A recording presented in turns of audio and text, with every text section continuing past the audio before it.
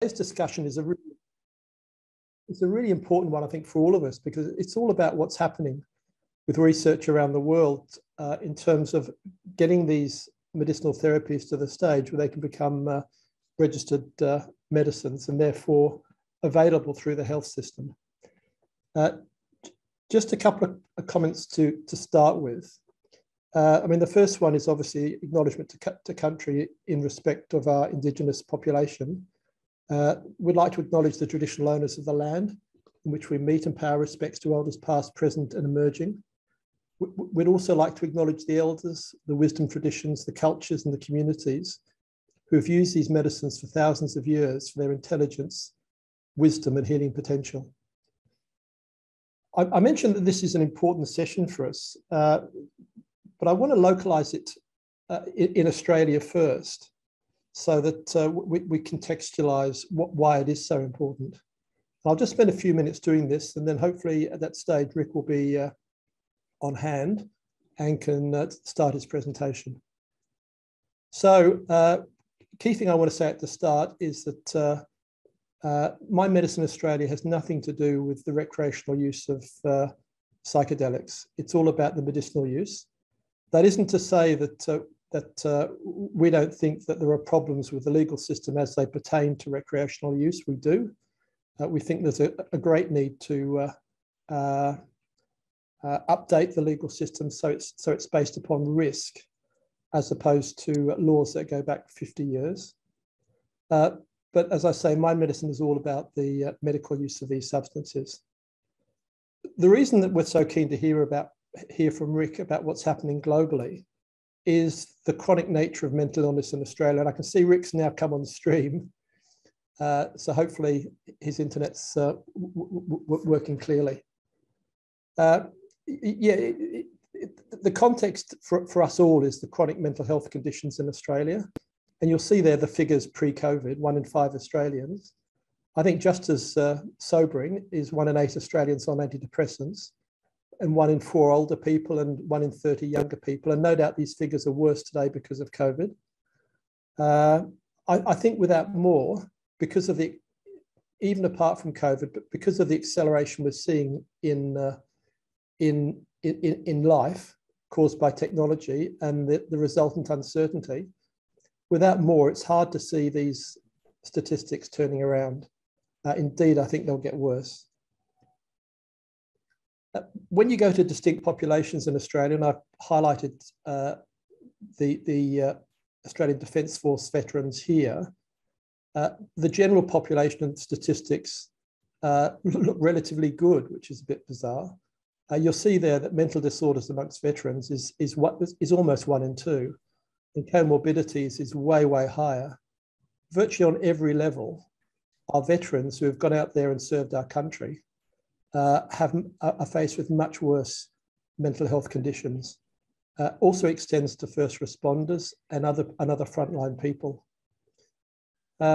This all causes obviously immense suffering in Australia and a massive cost. And I don't like, I've got to say, talking about economic costs, because I think we need to solve this problem because so many people are suffering. But the reality is, if we can get more people well and out of the system, hopefully we release funding to support people who, for whatever reason, aren't supported by new treatments.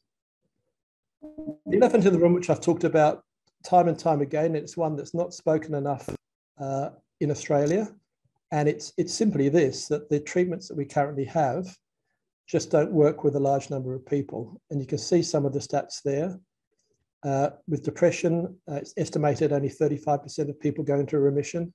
Yes, response rates are higher, but response doesn't mean remission. It just means management of a condition. With post-traumatic stress disorder, even worse. Remission rates estimated by those who work in the field in Australia as being less than 10%. Response rates higher, but again, response rates are simply managing the problem. So, the thesis that My Medicine Australia works on is that more of the same, whatever governments tell us, more of the same is not going to turn these terrible mental health statistics around and substantively reduce the suffering that we're seeing in this country. So what is Mind Medicine Australia? We're a charity, really the same as MAPS, which Rick founded. We're there because we want to reduce suffering. We have no other interest. We're primarily focused on medicinal psilocybin and medicinal MDMA, simply because they're the most advanced in terms of trials, and no doubt Rick will speak to that.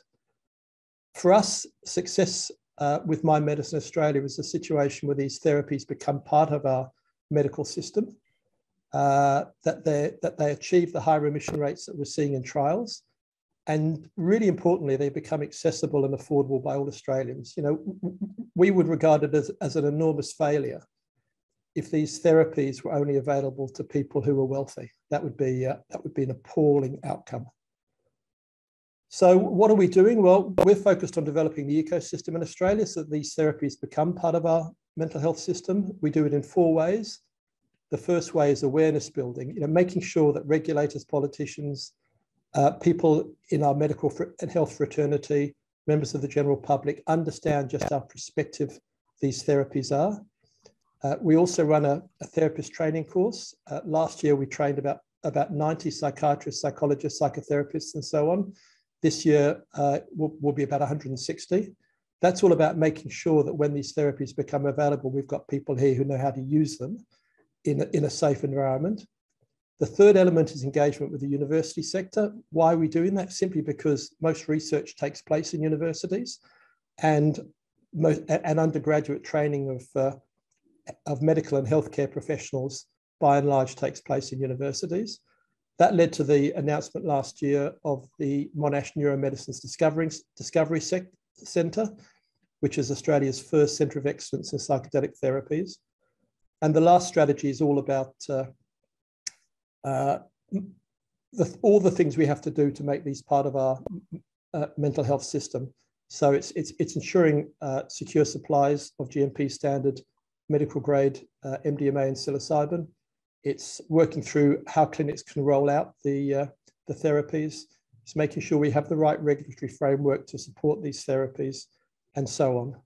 And importantly, it's making sure that we don't make mistakes, because the last thing we need now is somebody being too loose in the way that they endeavour to administer these therapies, and a backlash developing. That would be appalling. How can you help us? Well, you know, we're a charity, so I mean, the first thing is, you know, we thrive on, or we exist on, donations. There's also an ability to volunteer to work with us. But apart from that, you know, just go up the learning curve on these therapies and talk to everyone you come in contact with. It really is time that Australia took these therapies seriously and started to pave the way for their use. That's our certificate in psychedelic-assisted therapies. That's available to people with mental health backgrounds. We also run a fundamentals course, which has been developed for a much wider group of people, which is really the basics of psychedelic therapy and how it works. We have about 30 chapters around Australia. These are groups of people that believe in what we're doing and support us at the local level. That is extremely important. And we run a regular webinar series, and you'll see some of the upcoming ones. We have extraordinary people from around the world who give of their time to enable us all to be much richer in terms of knowledge about the mind, these therapies, and the developing understanding of consciousness. So without more, I'm going to now introduce Rick, and I hope Rick's got his slides ready. And what I'll do is make Rick the host. It's done. It's done. Look, just to introduce Rick, and for most of you, I suspect Rick doesn't need any introduction. He did his degree. He graduated with a psychology degree in 1987. Really interestingly, as part of his undergraduate dissertation, he did a 25-year follow-up on the Good Friday experiment, which many of you will know about, but it was an experiment into the potential of psychedelics to catalyze religious experiences. He also studied with Stanislav Grof, and I think was one of the early graduates of the holotropic breathing work that Stan was doing and is still doing. Many of you would have been on the webinar last year that we had with Stanislav, which was absolutely brilliant. Rick established MAPS in 1986. It's 36 years ago, so he's got extraordinary tenacity. And he established it with the goal of making MDMA into a registered medicine so it could be available through the medical system. If I can say, he really is the legend in the psychedelic world. Enormous tenacity, enormous determination. So Rick, very much looking forward to hearing from you about what's happening around the world. Okay, thank you very much, Peter. And I'm really privileged and glad to be here. And we are at the very important openings all around the world and how we're moving forward with regulatory agencies. And so I think thinking about things together and looking at some of the issues that are going to have to be addressed. And I do have a presentation. I'll show you where we're at, but I think there's also to think about the goals of maximizing patient outcomes, which is what's got us here, but then also the corresponding issues about scaling and getting into the questions of what are the minimum trainings for the therapists and how do you move that forward, and how do you then move into other group settings, and how do you get insurance coverage? So I think these are issues that we know we're all trying to address. And there's a lot of just trade-offs that are going to be having to be made. So the more that we're clear in our thinking about it, and for me, I think this issue of this slow rollout of something that's been of great controversy and concern, and for which there's a lot of people uncertain about it, that the rollout of it is very important to be slower and more qualified, particularly at the beginning stages. So I do feel there's $2 billion of investment money, plus here this movement towards moving forward as quickly as possible. At the same time, the need to work on drug policy reform, which is also quickly.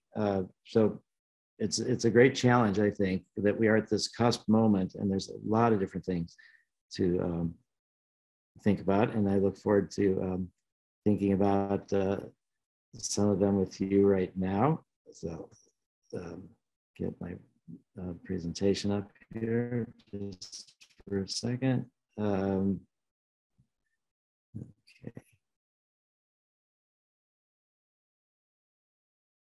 Okay.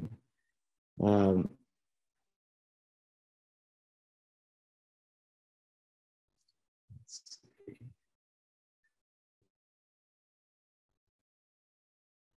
Gosh. All right. So, all right, so it's been 36 years, psychedelic science, since the start of MAPS. This is from Alex Gray and his interpretation of the MAPS logo. The most important thing to think about this is the hands. It's people helping people with the psychedelic in the background, but this is really about the therapy, about humans helping each other. Psychedelics are the study of the mind, what the microscope is to biology and the telescope is to astronomy. This is really about the tools that we need, and they have been controversial in the past, but now they are no longer. Psychedelics will help us that way.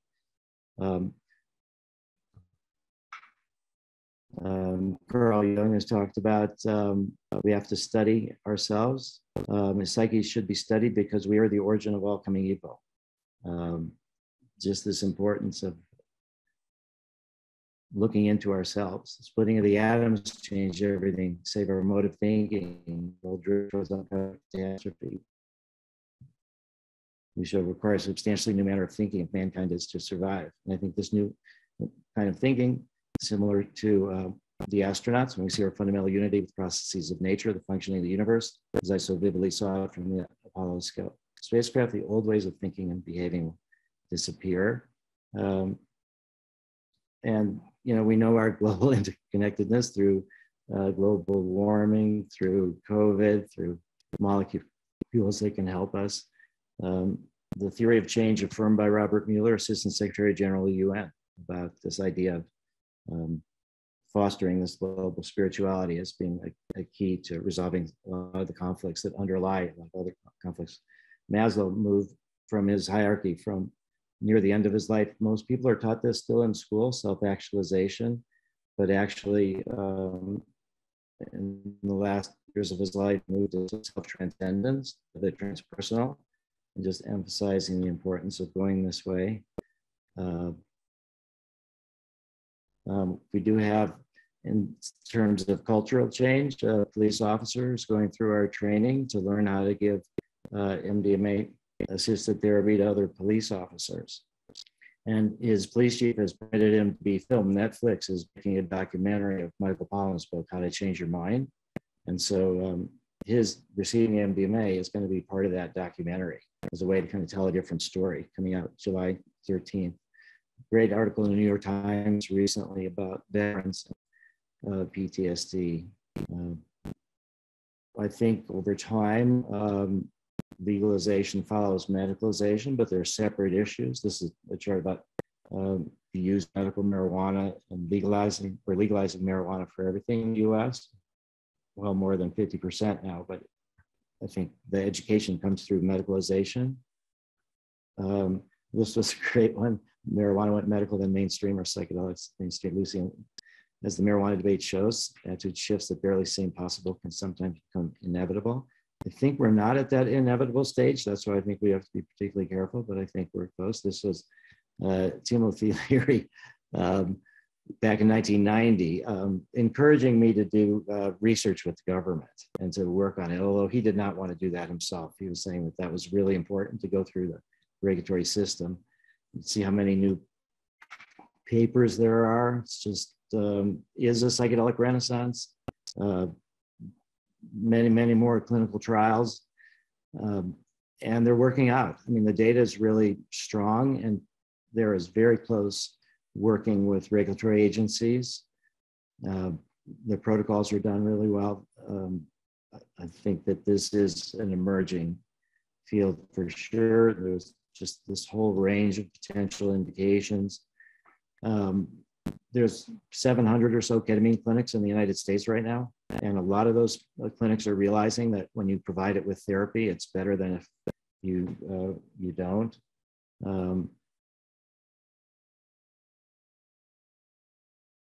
Maps our structure. We are 160 people, about 35 or so when the nonprofit started in '86. In 2014, started the MAPS Public Benefit Corporation, which is the pharmaceutical arm, which will be the group that does the clinical research and also markets the treatment by prescription, which is 100% owned by a nonprofit. So people donate to MAPS, get tax deduction, MAPS invests in the benefit corp. The challenge is now that the scale of resources that we need are so large that we have opened up to a revenue share that we are working with for investors for the first time. But what it is investors in a share of revenue that is from the sale of MDMA in North America, but does not come with voting shares, and it actually ends after a period of time, and it's a lower rate than venture capital. So it's this middle ground. We're hoping beyond that to find a philanthropic story. I think that's the real challenge going forward. Data exclusivity, though, is the good thing. Is we don't need to rely on patents or trying to block anybody. MDMA is in the public domain. The uses are in the public domain. the incentives are that no one can use your data with exclusive use of our data for a period of time. Other people can generate their own data if they want to. And what I think is we have such a head start with MDMA that chances are other people will be looking at other molecules that they can patent. It will be similar, different in important ways. Public benefit model is we maximize treatment outcomes. We share the research findings. We try to be an ethical model. We support for-profits. They're really important, but we also support drug policy reform, harm reduction in the public, support personal spiritual growth, and also conflict between couples and cultures, even. The Israeli-Palestinian study that Lior Roseman and Robin Card-Harris are doing, looking at ayahuasca in Israelis and Palestinians. MAP's going to be trying to look at MDMA, those kind of projects. So that's the public benefit kind of model. We've raised over 135 million grants and donations, for-profits over 2 billion. This is the key of what we're doing, and this is the key to phase 3 and to the global aspect, is this agreement that we have with the FDA after the end of a special protocol assessment process that extended for about 8 months after we got approval to go to phase 3, where we negotiated all the aspects of the phase 3 design with FDA, came to agreement, and they're legally bound to approve if we get 2 statistically significant studies and no new safety problems arise. And so we're working closely with the FDA and have this guidance and pre-discussed all the different parameters that they want to see. So this is the protocol design.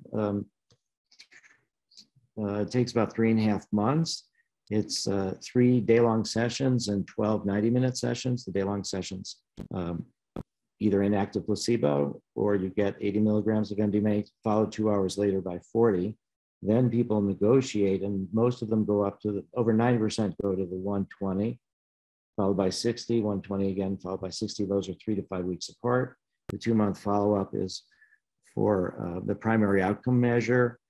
We also do longer-term follow-ups more for insurance companies and to show durability because it's labor-intensive and it's a 2-person therapy team, not always, but often male-female. And this is the basic requirement for phase 3 design. Each of 2 studies have to be 100 people each.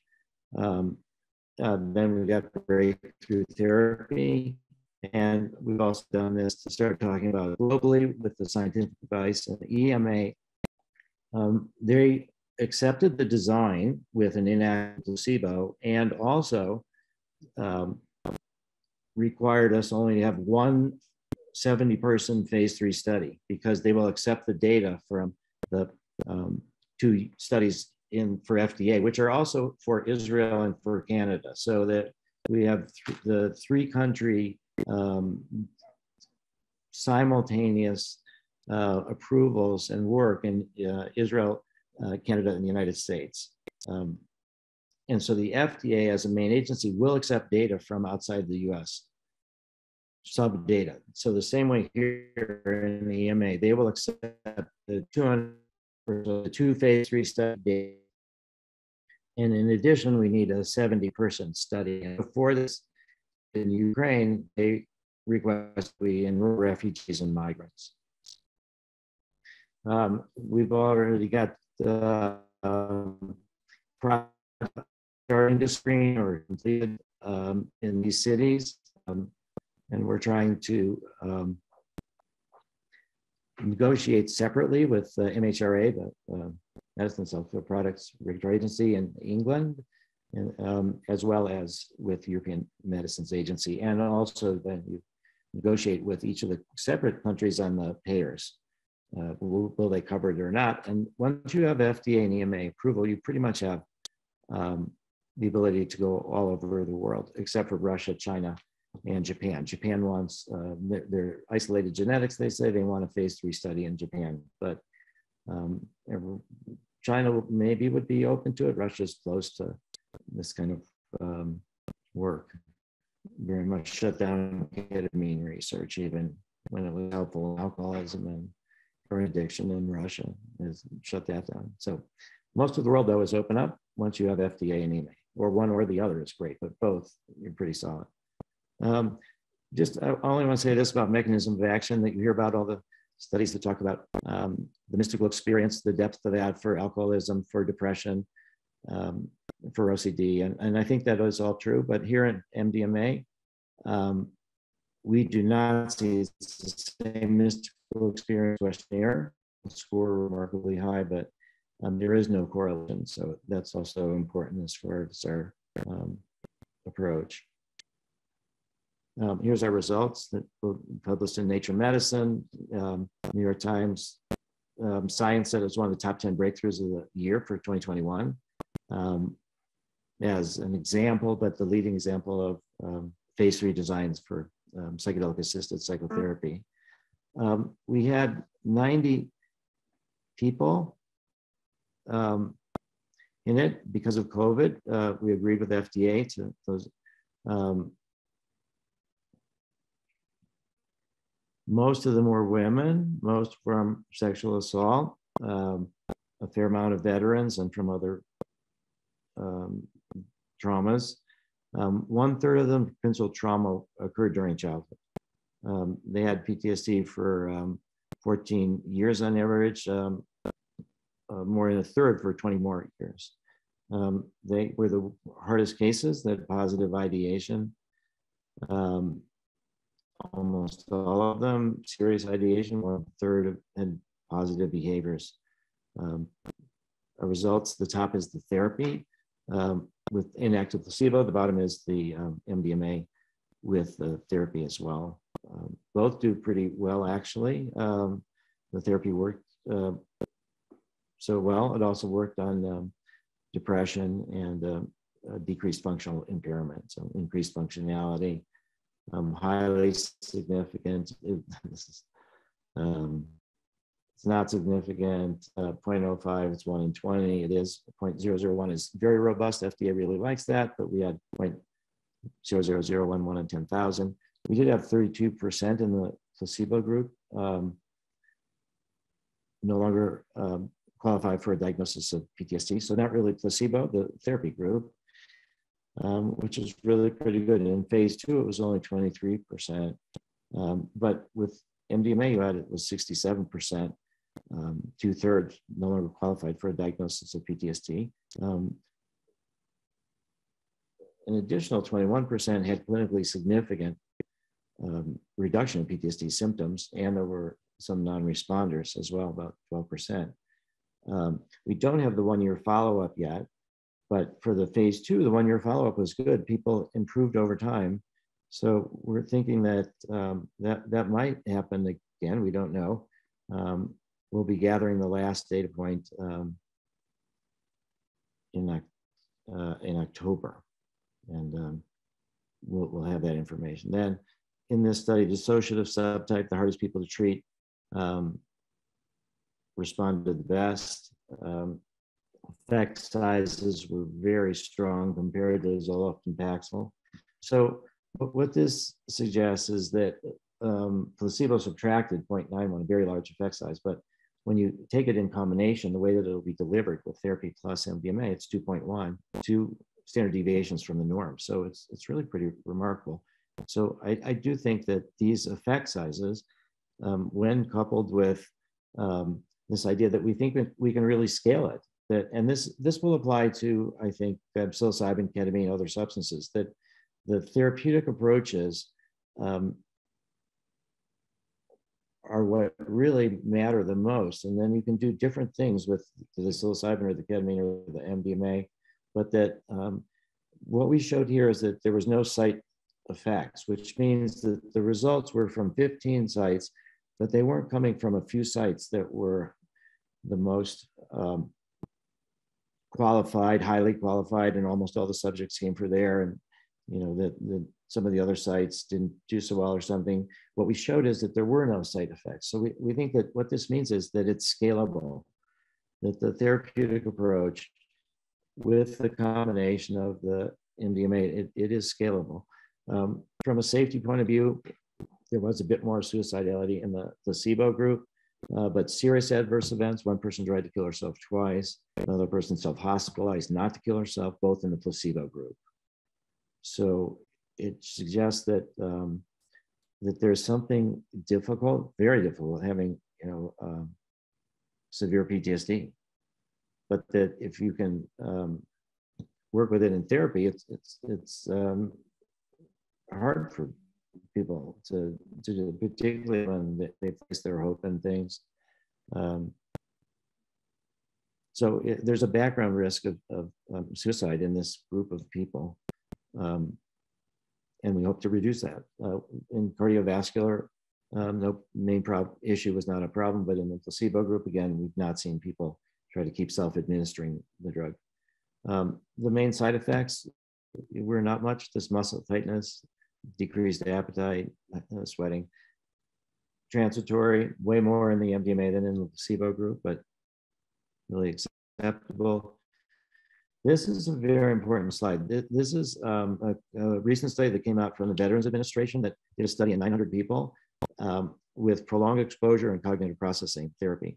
MAPS superimposed our phase 3 data on top of it from our first study. So you can see the top line, the blue line, is the therapy without the MDMA. The bottom line, the red line, is the therapy with MDMA. So you can see it was the most productive of the 4 options. You can also see up upper left that the our group slightly higher, more PTSD symptoms according to the CAPS. But if you look at the upper right, the dropout rates, the prolonged exposure and cognitive process had prolonged exposure 54.6%, cognitive processing 44.8%, and only 6.5% dropped out of MDMA.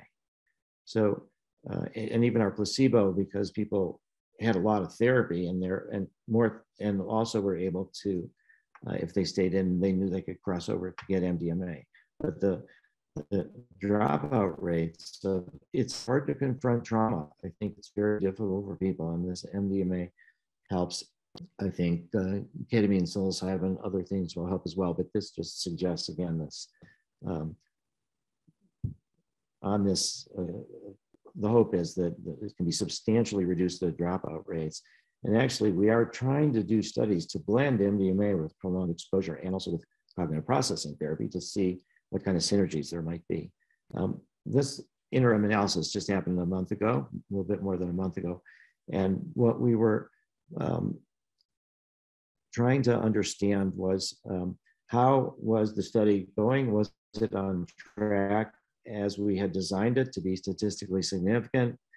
The interim analysis takes place when 60% of the 100 or 60 people have reached the primary outcome measure, but all 100 had been enrolled. And then we're told the number, you don't need to enroll anybody, the study is done, or you can, you have to add more people because it's not, the effect size is lower than you thought, but you can add people. And if it's statistically significant, even a lower effect size, FDA will approve it. And so this is a way to help you succeed in your phase 3 study. And we agreed with FDA that we would have this analysis to help us succeed if we needed it to add more subjects, or we would learn from this data monitoring committee to stop the study either for safety or because it wasn't working at all. So we were happy to report that we were told that we didn't have to add anybody. We're on track. We have a 90% or greater probability of statistical significance when everybody is through the study. And the last data point will be, as I said, October. And what we're hoping for is that the safety record will stay the same. We've had difficulties enrolling a representative streak of the American population, meaning we've been overrepresented by white people and underrepresented by people of color in our first study, but our second study, we had 27%. In our second study, now we have more than half for people of color. So we're doing better in that regard. Gender, it's been, again, pretty much 2/3 women, 1/3 men, a few more trans and non-binary in the second study than before in MAP1.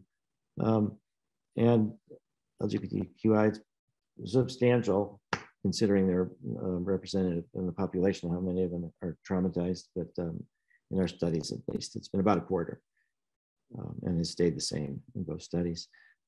This is where it's very important to think of and how this will be developing. And this applies also again to the approaches for psilocybin and even ketamine, that this is the first time that we're blending MDMA, not with our own therapy, which we call inner-directed therapy, but with cognitive behavioral conjoint therapy, another approach accepted within the VA, and moves the therapy from the patient to the partner as well. And both are brought into the treatment. And so this is expanding the sense of who are you treating. This is more like a family unit or a dyad. And so one of them has PTSD, it affects the other person, and both get the therapy. And so now we've done this with Candace. 6 dyads, both got, the results were better than anything that they had before, with either with reduction of PTSD or with strength of the relationship. And so there's a big study going on now in Toronto with 60 dyads, half and half, cognitive behavioral conjoint therapy with or without MDMA.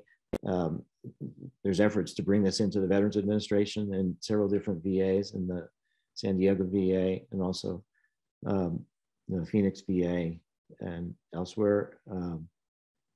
So I think that this thought, though, of moving from MDMA-assisted therapy, only one right way to do it are this inner-directed, which is what we're using in phase 3, is that other methods are useful. So in training therapists, there's core factors of respect and support, but there's different kind of techniques that can be valid. And the way that we really are thinking to make this is that people that they need the training and the method that was used in the phase 3 or the studies to make it into a medicine, but then they should be free to modify if they want. We're blending MDMA with cognitive processing therapy. Barbara at Emory is going to do it with prolonged exposure. Edna Foa, who's now working with us on to do a study, blend MDMA with prolonged exposure. Rachel Hewitt. This is a 2 versus 3 sessions. So these are, what I think I'm saying is that this institutionalization and adoption within the VA in particular, but it is something that can have a big impact in sort of embedding this in a system that has over 1 million people with PTSD on disability. Just it goes to the enormous thing. And so what Rachel is doing is 2 sessions versus 3 sessions. 1 year out, we believe that people, once the MDMA therapy is done, they can, on average, keep getting better on their own. And that's what we're wanting to do. We're wanting to empower them to keep getting better on their own.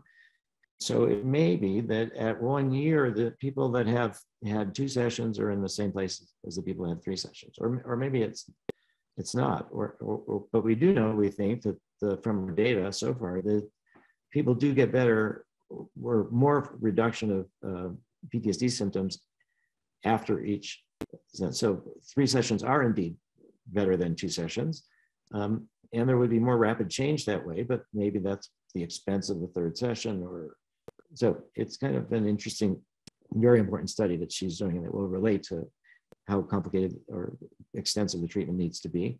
I personally think that 3 sessions is the best model for most people. We did administer it inside the VA on October 12, 2021, after about 30 years of trying. This group therapy study will be starting at the Portland VA. We're talking about a series of humanitarian studies that we're trying to work with people in Somaliland, Armenia, South Africa. We're working with, when it can be done, something with Ukraine. And so we're going to need different models in different, when we really talk globally, there's a lot of cultures that don't have really much psychiatrists or psychotherapists, but they have enormous amounts of PTSD. And how do we work with them and I think it'll be more in group settings, and that we'll need to look at very closely at that. But this is now just our very first movement into group therapy, which is 3 cohorts of 6.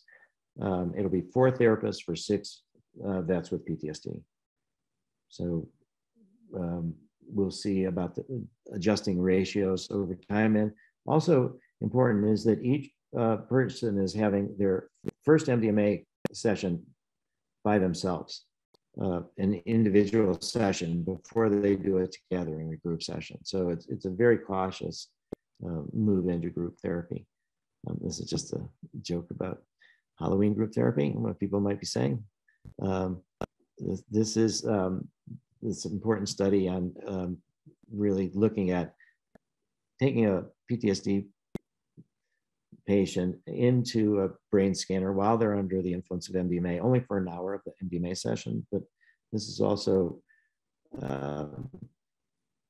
there is an enormous amount of now research being done on mechanisms of action, and I think that's really going to be spreading. The study that we did with social anxiety, adults in the autism spectrum, is another point where a lot of people can do it. Life-threatening illness, there's so much moving forward, particularly with psilocybin now with this, that, and I think the move is going to need to be a little bit more into, or eventually move more into hospice settings at the really end of life, not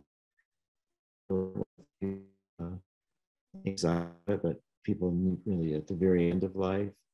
Other studies in the alcoholism, I really think that there's pan-diagnostic, lots of different things. A lot of these people in Ben Sess's study were running from unprocessed trauma. You help them process the trauma, and then that. So I think we're going to see an enormous increase in the clinical indications once some of them are approved. That it is really transdiagnostic, and it's also substance. So it will evolve to this, psychedelic medicine. People will be cross-trained, again, MDMA for eating disorders. We're moving more and more into meditators and working with psilocybin. This incredible study. The movie Descending the Mountain, if you haven't had a chance to see it, it's incredible about this. Let's see. Oh, sorry for. Yeah, it's this kind of coming together, I think, of science, spirituality, meditation, communities is going to happen increasingly. Oh,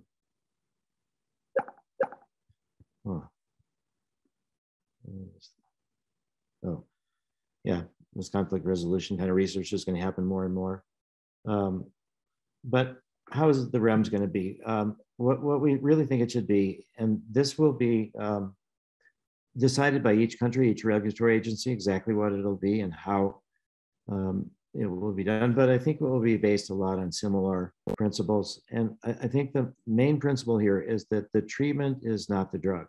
The treatment is the therapy, and therefore enhanced by the drug. So there needs to be prescribers and safety screening for people who are going to receive this medication. And so we believe there'll probably be a 2 to 4 hour training program for prescribers who will do medical screening and who will be on call during a medical session.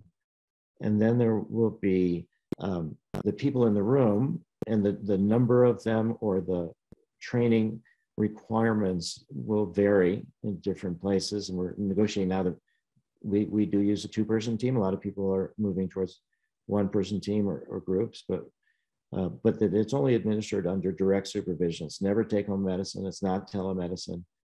It's only that way. It's only administered in certain clinics with a centralized pharmacy that has a list of who's been trained and which therapists, and probably patient registry may or may not be, and potentially even a lifetime limitation on doses. We did have a big dispute with the FDA, and I think this is really important for the entire field. We want to give MDMA. We think therapists should be able to volunteer to receive MDMA as part of their training, and that's a big part of their training. And so we have a protocol to do that. FDA put a clinical hold on it for a long time. Then said also that the lead person of the 2-person team needed to be MD, PhD, and also not just a physician on call, but a physician right there on the site, which would have increased costs, not increased safety. And so we actually ended up spending $250,000 on legal fees for people who specialize in formal disputes with FDA. And we were able to persuade the senior leadership of FDA that we made a scientific database, evidence-based case. And so we got permission for the protocol. The lead person just needs to be licensed to do therapy. The second person currently needs 1,000 hours of behavioral health experience or in a program to get a license. And the physician just needs to be on call. We are screening more therapists from minority groups and giving scholarships and trying to bring them into training. I think globally that we need to really think about the training of people from all different cultures in their contexts, if we can, to try to keep ethical behavior during this rollout, which has already been a challenge, with one of our research therapists engaging in unethical sexual misconduct with a patient. It's important to try to think about how do we make things like that not happen? What do we learn from them? How do we go forward? So one of this is this code of ethics that we are teaching everybody as they go through the training. A patient bill of rights will be given to patients, including where to report to anything.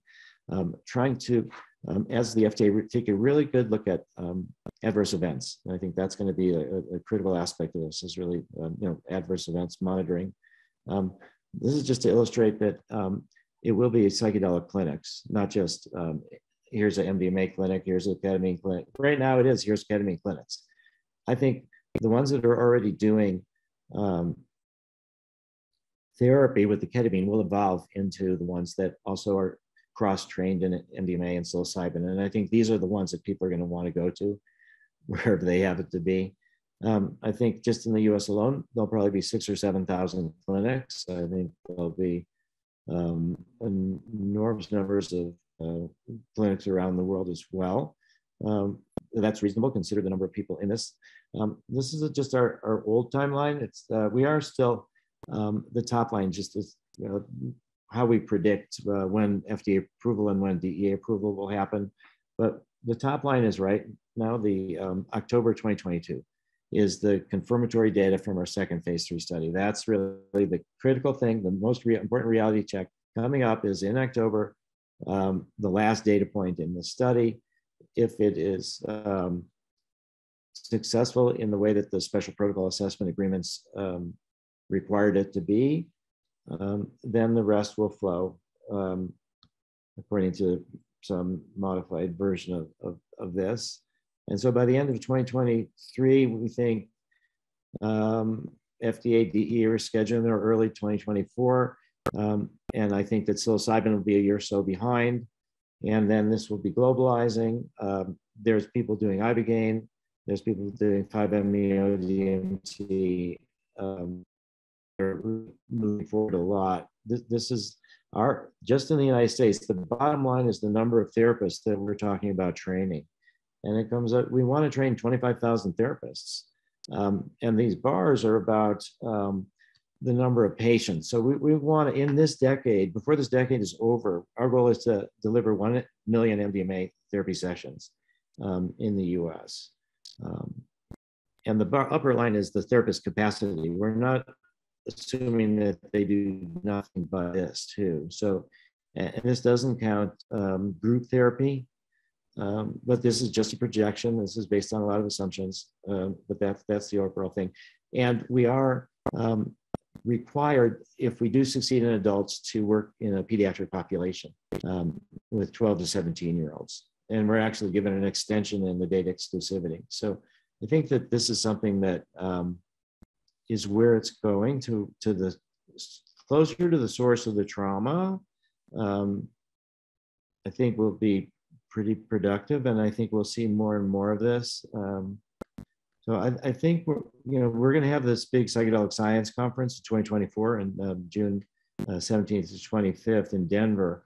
the Denver Convention Center. It's kind of like the theme is kind of like the doorway to a new world of regulation and acceptance. And so we think we'll have had our entire package of information to try to suggest MDMA should become approved as a prescription medicine for PTSD in adults 18 or over before then. And we'll have a really good sense of that. So I'll stop with there and just say, I hope that I've given you some sense. I've really focused a lot on, obviously on MDMA, because that's what I'm working on the most, but I think that it's really the path breaker, and that timeline will sort of give you a sense of what's moving forward.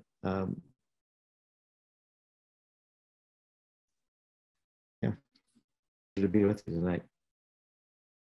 Rick, thank you very much for that presentation. I have to say that every time I see a presentation from you, you seem to be advancing in leaps and bounds, and this one is very encouraging. And I hopefully that conference you talk about next year at Denver, which is going to be enormous, will be a real celebration of what NAPS have achieved. Yeah. By the way, I do see a question. What is happening in Australia? Which I'm sorry I have not mentioned yet. It's just that things are, and maybe Peter, you can explain too, but I think Australia is moving forward pretty well. It could be faster, but I think that it's moving forward solidly with a couple studies with psilocybin, with MDMA, with some with government money. I'm impressed by what's going on with Australia. Yeah, it's come from a long way behind and is now hopefully in the pack, and hopefully going forward it'll take a leadership role in some areas. That government money came from Mind Medicine Australia, basically taking these concepts to Canberra, and the then health minister getting excited by the potential.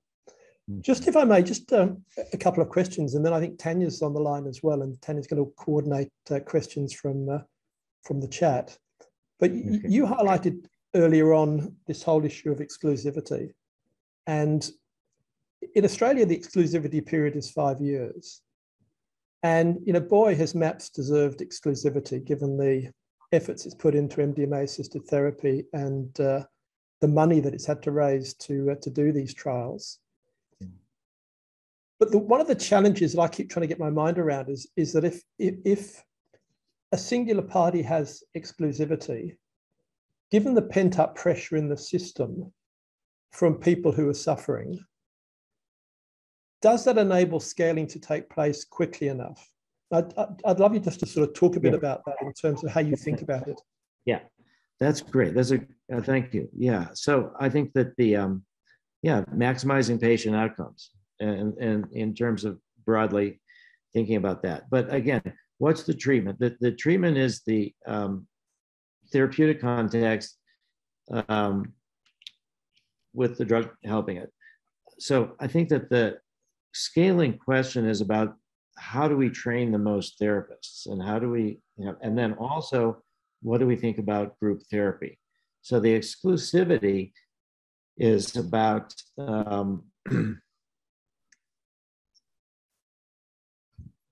it is not going to be a limiting factor. What could limit it is if we're, and this is something that I guess we should talk more about, but what could limit it is that we do not want to be the only trainers of therapists. So what we need, so here, how I would imagine that we are now starting to authorize other groups to train people as well. And so but it grows out of the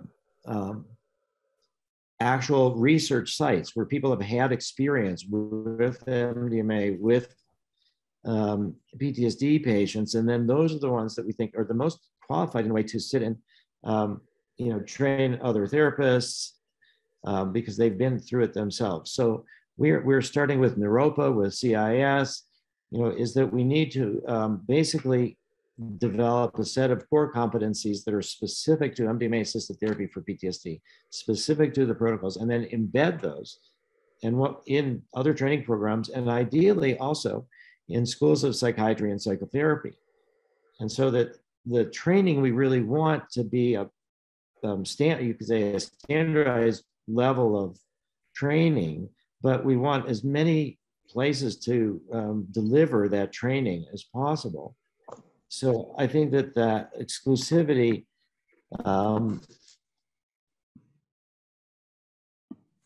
it's in everybody's incentives to do more training. And so I don't think that if there was I think that resources also, the other part of this is that there are the big challenge, as I started trying to say at the beginning, the big challenge is, are we going to get the next funding, which is excess of 100 million, let's say, from investors or donors? And how does that affect, if at all, what we're going to do? So I think the thing about exclusivity, I think there's a good thing to incentivize other companies to develop new molecules, to tinker with the MDMA molecule, and to try to see if there are some ways to make it more useful, and who knows. So I guess it's kind of a long answer, but I do think that the exclusive serves a purpose to help to marshal resources, and everybody's incentives are aligned. And I hope that one day that we'll have enough people in Australia that have worked with MDMA with PTSD patients, and then they could become part of your course, that then we could authorize it to graduates, so that we're also, past the first part of our training program. So that's how I think we could work together to scale it. And also the group therapy, that's really where we're going to learn a lot. Now that's very exciting. And you may know that we've got a healthy persons trial coming up with up to 100 people doing MDMA, and we're doing it in groups to really understand better the group dynamics. Just a second question, if I may, just very quickly. Rick, the other thing, I think it's extraordinary what you're doing, and it's incredibly exciting, but one thing I'm terrified about is that these therapies become the province of wealthy people. How do you think? How do you think about the cost element and effectively democratizing this so that anybody can get access to it if they need it? Well, the first part is it should be legal. People should be able to buy this on their own for like $20 or something like that. I mean, there should be a medical product that is way more expensive because it took way more to make it into it, but it's covered by insurance. So we should have national health insurance that would cover it as medicine. And then ideally, that's how you democratize it. If everybody's got insurance, it's covered by insurance, then, but that isn't the case. So the part that we're talking about, a lot of it is peer support. There is limited, we want to train people from different cultures. We want to train people. We're starting more educational programs for people about how to prepare to their own trips, how to talk about helping peer support. So I think we need to embed in the wider culture this idea of how to use these substances wisely. And the other part is that we do need to try to get it, at a cost that can be afforded. And so one of the parts I like that I think we need, I want to try to keep the 2-person team, but I would like it so that the second person is a student or an intern, doesn't even have to have 1,000 hours behavioral. They're like working for free to get this experience to move up to become more of a psychedelic therapist. So that would be, at least when it's individual therapy, it would be good to have, one person who's, so that getting to that point, reducing the cost. I do not know how effective group therapy will be compared, but it's a critical question. Ideally, we would have national health insurance in the United States. So it raises the other thing about the patient assistance program. So what do you do about people that can't pay? Well, most other pharmaceutical companies, they'll just say, we'll give you a free drug, and it doesn't cost them that much to make, and then they've got the treatment. But for what we're talking about, psychedelic-assisted psychotherapy, we can give people a free drug, but it doesn't do them any good if they can't afford the therapy. So that means the patient assistance program should, for some people at least, provide the therapy at a $10,000 cost or something like that, even though the drug would only cost us $100. So that gets into, what do you charge for the price, and what do you try to get from the insurance companies So then you can cover the people that otherwise can't afford it. But I think the real check will be the legalization, and trying to do drug policy reform simultaneously with drug development is the best answer, I think, for that equity question. Yep. Well, that's an area we're pushing hard in Australia. But for everyone on this call from Australia, please let everyone know that you come in contact with, particularly regulators and politicians, just how prospective this is, how near it is, and this whole issue about equity in the system to ensure that people can get access to this when it becomes legal in a way that's affordable, irrespective of where they're located and economic capacity. I think Tanya's just come onto the screen. I think, Tanya, you're going to coordinate that question from the chat. Yeah, so Rick, there's tons of questions. Just before that, though, I'd just like to if you could put up your hands, those of you who are from Australia, if you could put up your hands so we can just see who is from Australia and who's from other nations. Just now put up your hands from other nations as well. And who's not been on an MMA webinar before? Hands up if you've not been on it. Great. Okay, well, welcome to all you newbies. And Rick, it's just lovely to see you again, and thank you for all your support for Mind Medicine Australia and for being one of our ambassadors. It means an enormous amount to us, and we're very grateful to you. There are heaps and heaps of questions here. Peter, you might also like to look at the questions, and Rick, you can obviously see the questions there as well. Do you want to pick out some, or would you like me to pick them out, or how would you like to do that, Rick? I know. If you could pick them out, which ones you thought were, and I'll scan them too. Okay, and we'll have to do super quick answers now because otherwise we won't get through as many as we could. So we'll do the quick dating formula. So what discoveries in neuroscience would be the most useful for your work? None. And that's a really interesting point. There is no translation. Translational neuroscience is, so far it hasn't translated. So what I'm trying to say is that from the FDA point of view, that you have to prove safety and efficacy. You have to prove safety, you have to prove efficacy, but you don't have to have the vaguest idea how it works. Now, the question is, figuring out how it works is fascinating, and it's good for making new drugs or whatever, but does it really help the therapists do better therapy by the fact that now I can tell you that the amygdala has reduction of activity after MDMA, and that there's enhanced activity in the prefrontal cortex, and that there's increased connectivity between hippocampus and amygdala, and that there's oxytocin release. Does that, when you teach that to therapists, does that make them better therapists? No, I don't think it does. So there's nothing that I think I would love to see some part of neuroscience that is translated. Now, here's another thing that's a bit frustrating. The DARPA, the research arm of the U.S. military, gave I think $27 million grant to people to develop non-psychedelic psychedelics for neuroplasticity and other things. That actually could be a good idea, that you could have neuroplasticity without getting high, maybe work, so that neuroscience, I think, can maybe figure out non-psychedelic psychedelics, which could do a lot of things. So yeah, I'd look forward to what we can learn about non-psychedelic psychedelics, but my main interest is in psychedelic-assisted therapy, and I don't know that neuroscience will make a contribution, but I would love to be wrong about that. Okay, and then there's a question here about, I'm very curious about long-term follow-up success. Yes. It appears there is a default understanding that all due to psychedelic experience and follow-up integration sessions, but is there any assessment re-follow-up lifestyle changes and what part these play in positive progress? We do gather some information about lifestyle changes, but it's not a big part of the questionnaires and the long-term follow-ups.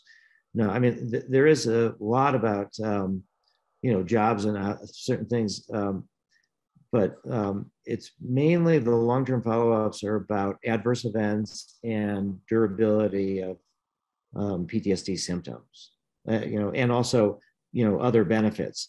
But the other part is that we cannot say that it's due to whatever we find due to the MDMA. all we can say is the MDMA was part of a process that opened people up to maybe try new things or not, but hopefully it moved them in the right direction. But we can't attribute the results that we see in the long-term follow-up to MDMA. In the same way, people's life events are very difficult, and we do see that a lot of people have events that are re-traumatizing, and hopefully they've become more resilient because of the therapy, but also they've had prior traumas. So I think that the long-term follow-ups are critical. And the other part that we will need to do eventually is to try to figure out how to predict ahead of time who's going to respond and who's not to respond. So we do not really know, we do not really have a good idea of who's going to be the responder and who's not going to be the responder. And if we can figure that out, then insurance companies now are much more interested in supporting it because they know that they can predict more of the benefits. But if they're, 85% responders, that's also pretty good already. No, you're doing a great job. And, it's hard to measure some of these things from any kind of treatment, of course, because you never know exact causality.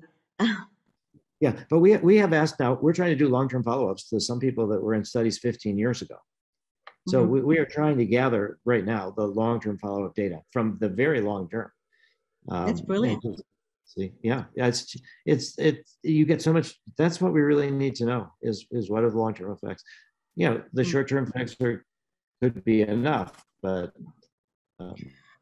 and there's questions. So as you know, Rick, Mind Medicine Australia and Mind Medicine Institute are doing a healthy persons study starting in a few months' time, with 100 people doing MDMA and 100 psilocybin in group therapy environments. These are therapists going through our certificate in psychedelic.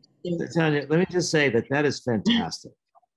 Thank you. It is very exciting. Fantastic accomplishment. It's amazing.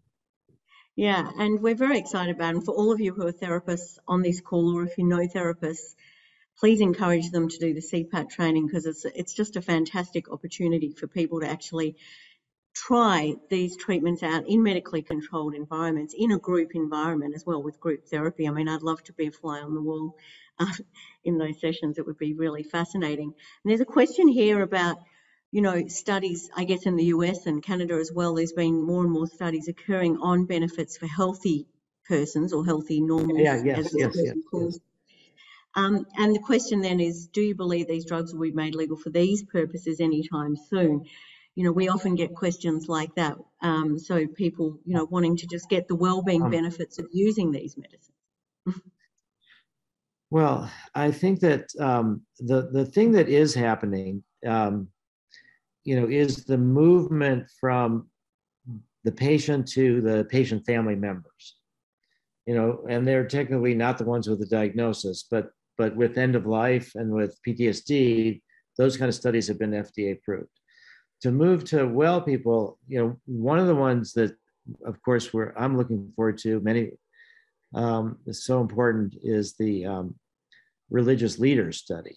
That's about psilocybin in religious leaders, done by Roland Griffiths and Tony Bosis at NYU and Hopkins. And so those, we tend to think maybe religious leaders are well, we hope. So this study in religious leaders of different traditions, I think that the studies and the benefits can be demonstrated in a lot of ways, but how do you provide legal access, to use psychedelics? You have to go through the legalization route, or you have to do the research route. And so I think that's, or you can try to go through the religious route, and religious freedom. And that is, in general, what is, or in specific too, that the religious freedom has been limited to groups. You have to be like a Native American church or ayahuasca, or you can't yet have your own individual freedom. So you have to have that religious freedom in groups. So I think that's not likely as we should try to move forward with that as well. But I think that the idea, not only is it about well people, but it's about preventative medicine. And if you can actually Yeah. Okay, and not only that, and I didn't really make much of a note of it, but that, it's for mind-body illnesses too. But I predict that it's 2035 when these things will be legal in the United States under a system of, I think that we pretty much, all the psychedelics I think will be. The others, I think we will have federal marijuana in a couple years and what that will mean is like 2025, 2026, maybe. We will have the federal government, what they did with alcohol prohibition, and just say, we're out of it, it's up to the states. And we have a bunch of states that have legalized. I'm here right now, actually in Montana, and that's why the reception is not so good, or wasn't so good at the beginning, but they even have legalized marijuana here. But I think that what it's going to take is a decade of psychedelic psychotherapy patient stories going through the culture. And that's why we talk about 1 million PTSD patients. And so I think there's so much misinformation. People need to hear stories from people that they know about the therapy having been helpful, and that I think will come over a decade or so. And again, I hope that I'm being conservative. I'd love to be accused to be conservative. But I do think that it should be in a way that's called a licensed legalization. And what I mean by that is, that you think about alcohol. I think alcohol is not regulated so well, because you can, get in a bar fight and then get arrested for that and go to jail, and you can go to another bar, or you can be a drunk driver and you can lose your license, but you can still go to another bar and another alcohol store. So I think that if you have a license, it's like a credit card. If you misbehave with the drug, well, you can't buy it so easily. There will be a black market. But so I wish this idea of the well people, there will be people trying to press on religious freedom for individuals, or amorphous churches that you could join one day of the ceremony or something.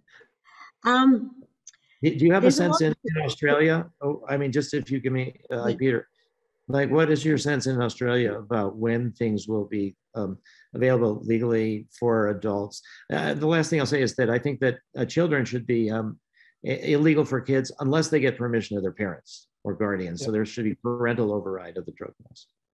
Yeah, like a vision quest in the future, Rick. I love that idea of children going with their parents on a vision quest. Or getting permission to do it somewhere else, but still with permission of their parents. Sure. Sorry, just Peter. to answer Rick's question, there are moves in Australia for decriminalisation, and the ACT, which is one of our territories, seems to be leading the way. Now, that's not legalisation, but at least it's the first step. One of the challenges we have in Australia is we don't have a Bill of Rights. So there's nothing we can actually turn to insist on change other than lobbying and persuasion. In that way, we're very different, for example, than Canada, which I think has been using the Bill of Rights to generate some change. We're also in an incredibly conservative country. I mean, I shake my head at the level of conservatism in this country, and unfortunately, our regulators have a habit of thinking the best decision is not to make a decision. So how long do I think it'll take to get legalization? I think you're probably right. We need probably 10 years of this being part of our medical system, favorable reports back, regulators finally getting convinced that actually, if it's used properly, it is safe. And then hopefully, it will be legal. But I think in the way that you're suggesting, that there'll be some sort of registration or organizational structure behind people accessing psilocybin, MDMA, and so forth. So I think we're behind you, but hopefully we'll accelerate as people here get more comfortable. Yeah. Just, if I may, a question. You've talked a lot about MDMA, and it's incredibly exciting, and it's really it's great. It's an amazing accomplishment to get so close. Hopefully 2023 is going to be the year.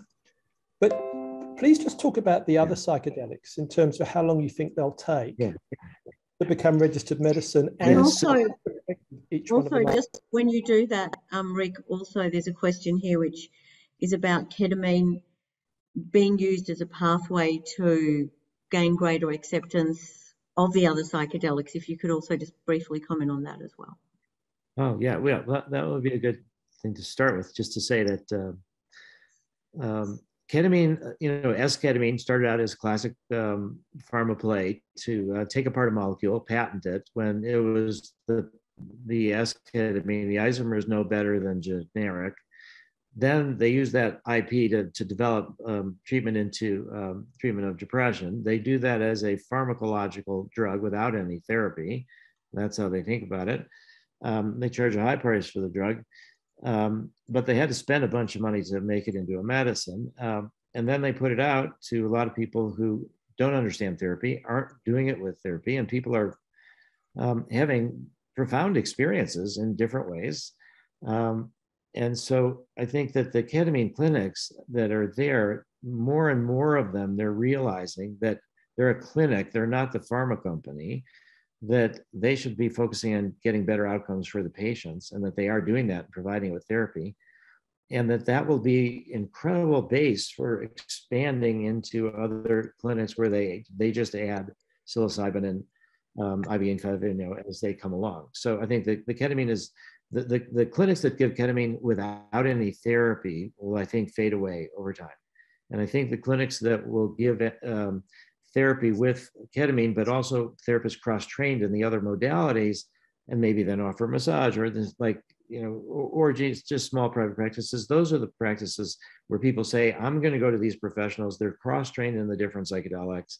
They can really customize a treatment just for me. So I think we're, the ketamine is very helpful. So when is the psilocybin going to be ready? I think that there's probably going to be about 2 years after us, maybe a year and a half, 2 years, something like that. It takes a while to do the phase 3 studies and then to go through the FDA process. So my guess is that by the end of 2025, hopefully we'll have psilocybin, one of these uses, either alcohol use disorder or depression, major depressive disorder, or treatment-resistant depression. I think the psilocybin is proceeding really pretty well, and that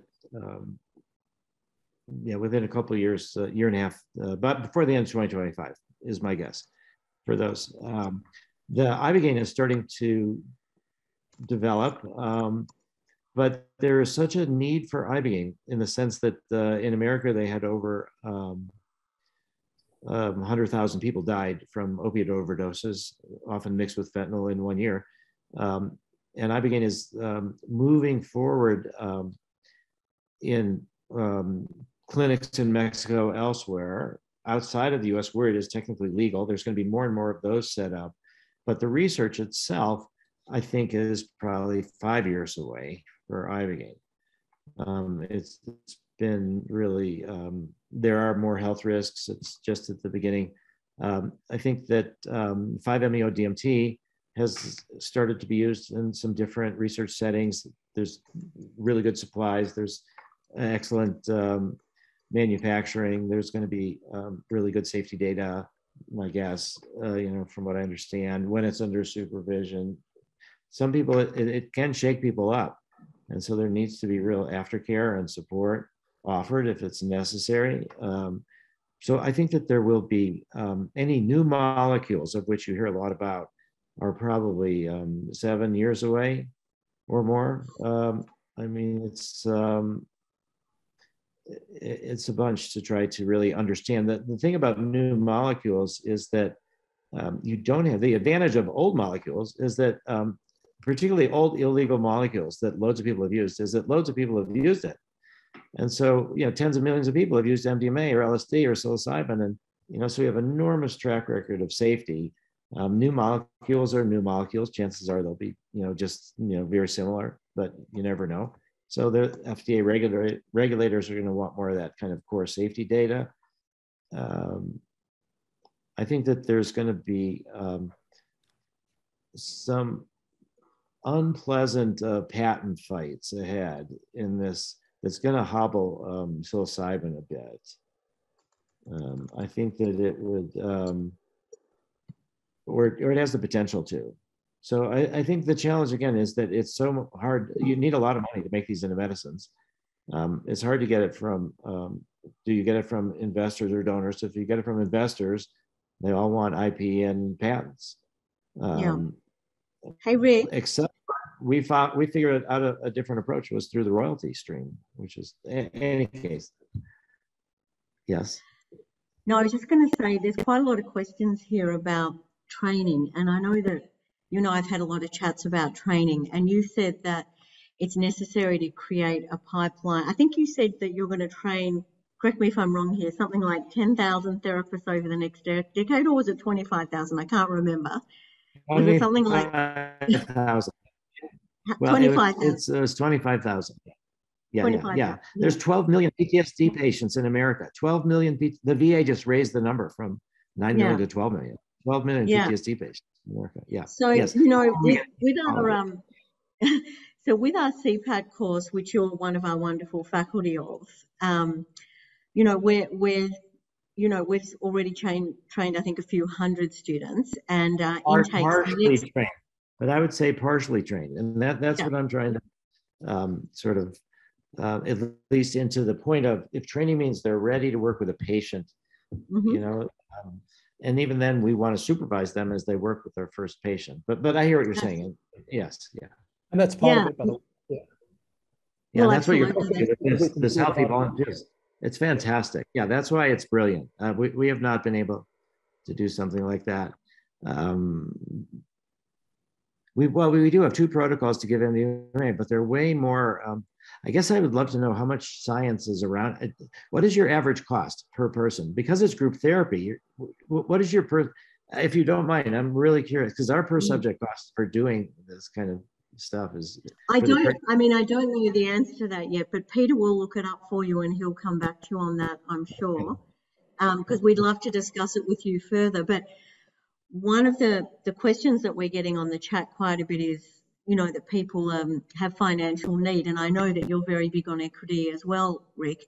And one of the things that all of you should know is that we have financial assistance places in our CPAT course. So if you're a person in need and you need financial support and you genuinely need it and can let us know why, then we'll do our best to support you, at least partially with the fees for the course. But we do have like an incredible world-class faculty, and I'm sure someone will put some testimonials in the chat shortly so that you can see what people are saying about the course. But Professor David Nutt recently described our courses as one of the best trainings in the world, and it is a really wonderful course, and Rick will testify to that. And we really want to make sure that there is a pipeline of trained therapists in Australia, and we're seeing that being a psychedelic-assisted therapist or having that as an adjunct to your other clinical work is the most sexy sort of career move that people can make at the moment. And we encourage you, our closing date for our next 2 intakes is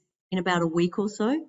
So we encourage you to inquire, register, sign up as soon as you can. That intake's nearly full.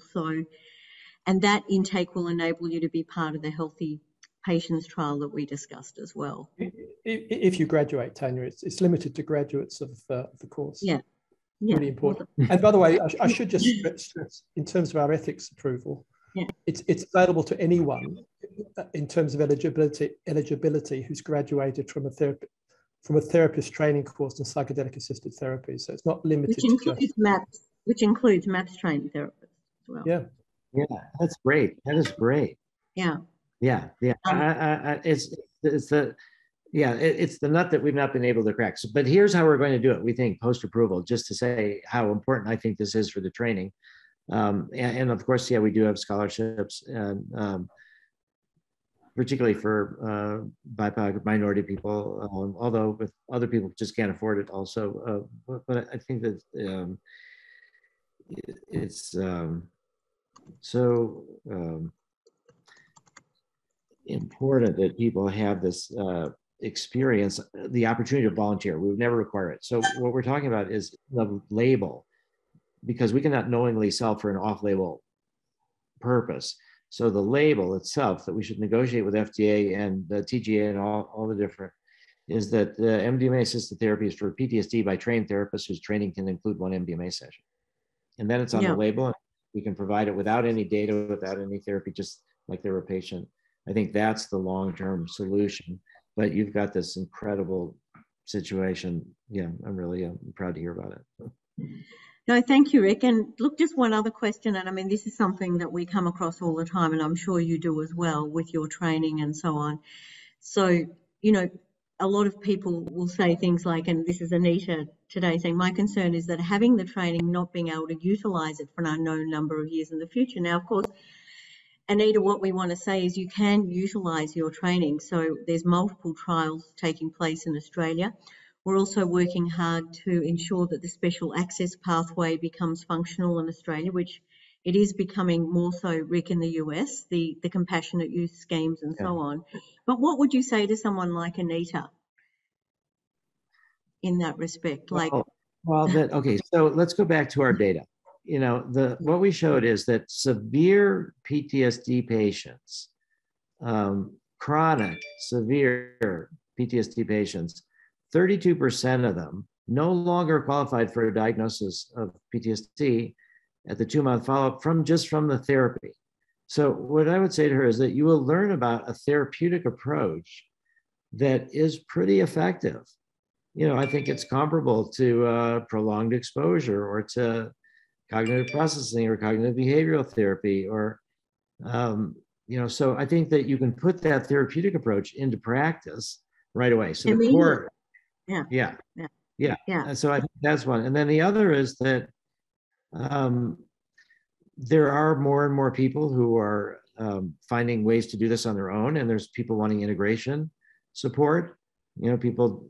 So, you know, if you learn more about it, I think, you know, you potentially could be putting it into practice by offering to help people integrate experiences that they had. No, absolutely. And then go ahead. Or just think about the ideas. Just the fact that it's so fascinating. It'll make you think about therapy in a different way. Well, that's right. And, you know, a lot of our therapists describe the course as the best professional development training they've undertaken because they're learning a whole range of different skills across different silos. So normally as therapists, people tend to stay in their particular silo, whether it's psychology or psychiatry or GPs. They're all coming together, learning from one another, learning about how to work with patients in altered states, which can also include holotropic breathwork or other meditative states, for example, that don't even involve any kind of medicine. And what we're also seeing from our graduates is that a lot of them are starting to set up clinical groups or set up trials together, so that a lot of things are emerging from that multidisciplinary approach in the training by bringing together these multidisciplines in the training program, which I think is really exciting. Tanya, I'm conscious that we're sort of coming up to full time. No. And Rick's bedtime, no doubt, somewhere. If he sleeps, if you ever sleep. I do, but it's not that late here. So I could go a little bit longer if you wanted. Oh, okay. Well, that's fantastic. Peter, did you want to say anything else about the training or ask Rick anything? Or shall we just see if anyone else... I think there's a bigger question I'd love to ask Rick if we've got time. And that is, you know, sure. When you look at what's happening, it seems to be going incredibly well. And all going well, we're going to have MDMA registered in America next year and then Europe and so forth, and hopefully Australia. What keeps you up at night? Like, what do you worry about in terms of the work you're doing? I worry, that's a really, you know, so I worry about this, the scale of the need is so great. You know, one of the things we've talked about and haven't started really doing yet, but we just might, is trying to create a global index of trauma. So Bhutan has, you know, tried to create an index of happiness, and it has been used by different countries in the world. So it would be really good to try to think about, I think, a global index of trauma, and then how do we see if we reduce that? So all of that is just to say that the scale of the need is so great that how fast you roll it out, you know, and the when is it enough for the quality of the training of the therapist. So I worry just most of all about this balance between about the training of the therapists and that the rate at which we prepare them, because this is pretty difficult work, particularly some deep suffering, and they kind of have to be, but on the other hand, if you provide a safe place, you know, people do a lot of their own healing, but it's delicate. So I'd say right now what I'm concerned about is that I believe between now and October, we have over a 90% chance of statistical significance. So what I worry about is the safety. Will we have any adverse events? You know, the serious adverse events that we had in the first study were in the placebo group. Will we have any tragedies basically in the study before it ends? So that's what I worry about. Then I worry about the rate of change of, you know, this kind of, for me at least, this question for us is where do we get the next large chunk of resources to globalize, to commercialize, to do to reach what's called the sustainability point. So what the big goal for us is that there is we believe that MDMA-assisted therapy for PTSD will very likely become a medicine, that we will have this period of data exclusivity. You say it's 5 years in Australia, it'll be 10 years in Europe. You know, it's different all over the world. And that there will be a value case because this therapy is so effective that there will be this value case that we can make to insurance companies and national health cares. It will become adopted just because I think it really works, and that there will then be this income stream that is from a sale of MDMA that will cover our costs to be doing new studies, new indications. So that's what we're calling the sustainability point. And so what really keeps me up at night is how do we get from here to the sustainability point? We've added some incredible people to our board of directors of the Benefit Corp. Jeff George, who is head of Sandoz, which is the 20,000 people, big multi-billion-dollar generic manufacturers. Dan Grossman for Boston Consulting Group, who's their pharma expert who worked with us. He's now on the, so we're loading up on expertise. And I think here's, I will say what, we have strong bipartisan support. I feel that we've really achieved strong bipartisan support. And I feel it's getting stronger, not weaker. So in an America that is incredibly partisan about pretty much everything right now, there seems to be this common ground on healing people with trauma who are not just veterans. As I said, 2/3 are women, 2/3 are sexual violence. So I think that it's, I don't worry about a backlash for the drug war. I don't worry about a backlash against psychedelics. You know, is there going to be, what I worry about is the big trends in America, I guess, are we going to keep democracy? That's what I worry about. But for what we're trying to do here, the need is so great. It's just how quickly do we try to address that, and where do we find this quality quantity balance? You know, because I think it will take 10 years of it.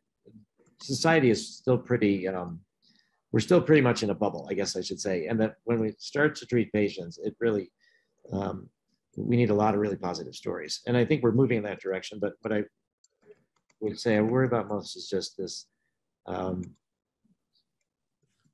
element of commerce versus compassion. Yeah, well, we share that concern, so I can understand.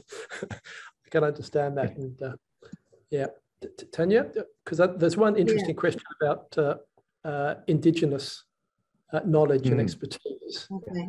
And do you want to just do that one, and then we'll close off, Peter? Yeah, it's obviously an important one because we have an Indigenous population here, and there's Indigenous populations in your part of the world, South America, North America.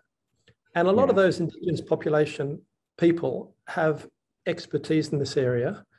When we talk about the use of medical MDMA and also psilocybin, it feels very medicalized. It feels very divorced from the knowledge base that's been developed over, frankly, in some cases, thousands of years. How do you think about this sort of juxtaposition of ancient knowledge with medicalization? Yeah, well, I think that maybe there's a distinction that I'd like to make. That is that it's about what you're talking about. I think is often about treating individuals, and this other group, this Indigenous, is group settings. pretty much, so that I think what we're talking about is that we have, if you look at